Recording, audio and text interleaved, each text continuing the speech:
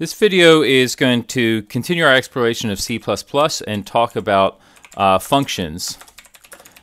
And again, any function that you would write in C will still work, but there's two important new features that we can get. The first one is overloading, which really means that we have the same function name and different parameters. So in C, you could only ever have one function with the same name. But in C++, you can use the same name, and as long as you have different parameters, then the compiler will know which version of that function you're calling.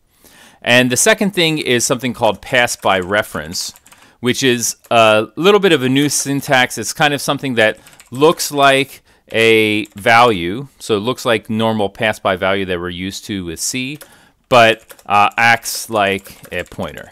And so that probably is a little bit of a vague, cute description of what's happening, but we'll see exactly what that means. So we'll learn about these two things in C++, and here's the example that I want to look at. It's the same example that we started with in the previous video, which is sense.cpp. So again, this program right now just reads in a dollar amount and then splits it into dollars and cents as two ints. And the first thing is for pass by reference. So I'm going to talk about things in the opposite order of what I just mentioned. So if I change this to be pass by reference, we'll see where that's useful. So for these two arguments, dollars and cents, notice that we're passing them as int stars. And why are we doing that is it's kind of because this function has to return two numbers. And what we talked about a while ago in C is that in order to return multiple values, you have to pass in pointers so the function can change those values. And then you have to do the dereference operator like what we see right here. And so with pass by reference, what's going to change is that instead of doing like int star, we do int ampersand. And what that allows us to do is says dollars is a reference to an int and cents is a reference to an int. So it lets us change those without having to do any special dereference syntax. So all we do is say int ampersand instead of normal ints. Notice that amount is still a double because that doesn't need to be a reference. We're not going to change the amount, but we're going to change these so we pass them as references. And then it just makes the syntax easier. So it's really doing exactly the same thing as it was with pointers in C, but it's an easier syntax so we don't have to remember to use the address of operator when we call the function and use the dereference operator inside the function. All we have to do is put the ampersand for a reference type in the parameters, and then our function can actually change those values.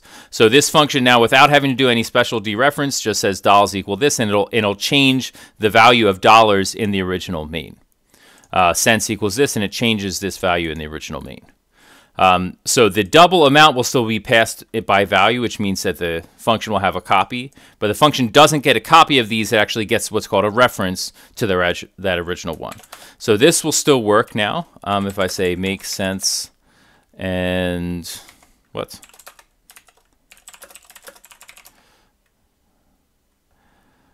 And oh, I see. My makefile is confused because I have a sense.c and a sense.cpp.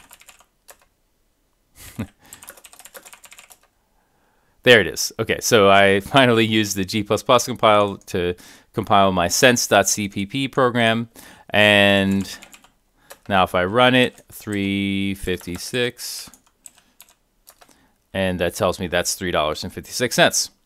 Great. The other thing that we can do in C++ that's a little bit new is we can have multiple functions with the same name as long as they have different parameters. So this is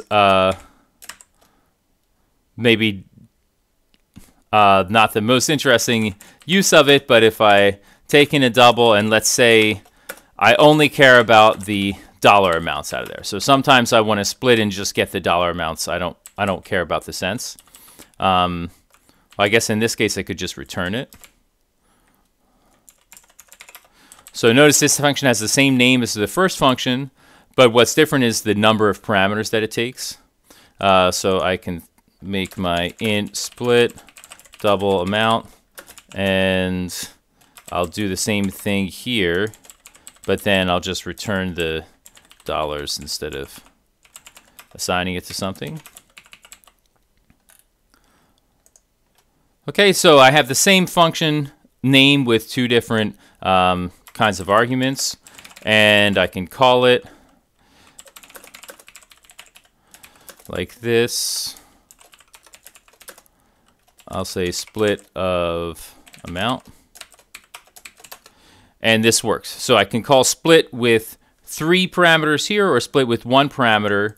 And based on 3 arguments, or 1 argument I should say, and based on how many arguments I give it, the compiler will know which version of this function to actually use.